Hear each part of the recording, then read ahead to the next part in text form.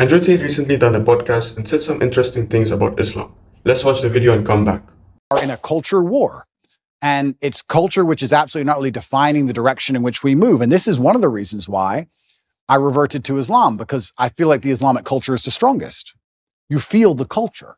I will say that I'm sad that you're not a Christian anymore, because I can sense, perhaps it's because you felt that Christians weren't doing a good job defending their beliefs. Yeah, I think that God should be feared. I believe that God should be feared. I fear God. It's one of the only things I fear. When someone shares their experience of converting to Islam after visiting Dubai and feeling the presence of God, it indicates that they have found a spiritual encounter during their time there.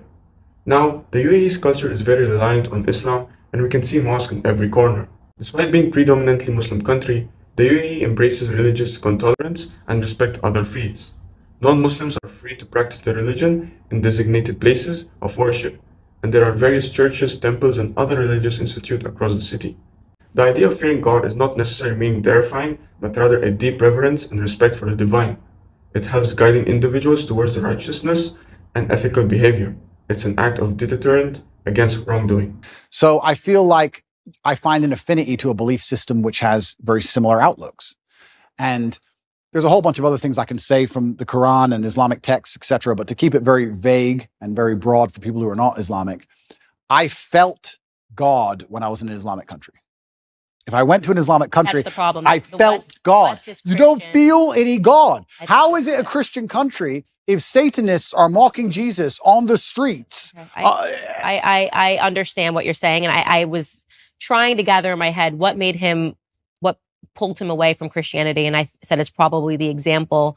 If you're thinking that America is a Christian country, and you're thinking that the United Kingdom is a Christian country, they're not. Going, Christianity is getting it wrong. Yeah. And the truth is that America is no longer a Christian country. We're being run by people that are satanic. Hollywood is satanic, and Hollywood is running America. Right. So you're not wrong.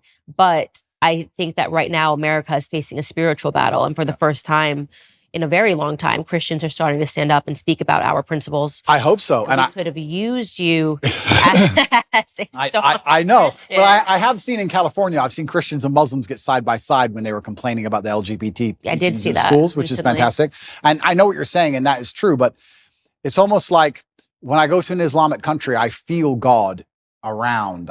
You see it. You see it in the way the people are dressed. You see it in the fact that everyone's in a family. You see it in the fact that there's a mosque on every corner.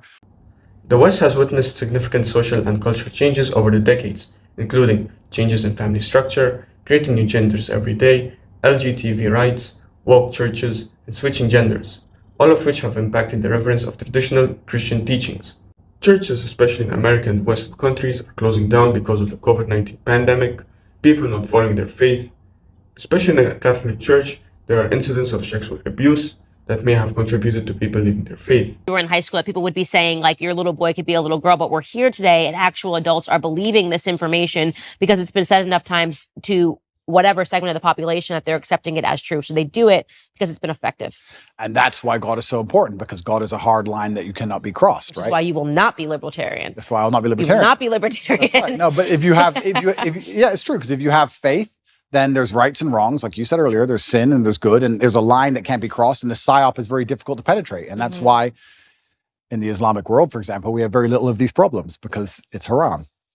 Problem solved. Haram. Next.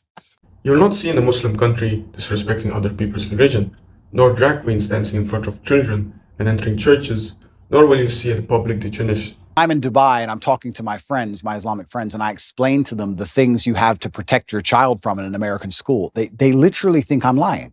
They're like, no, surely.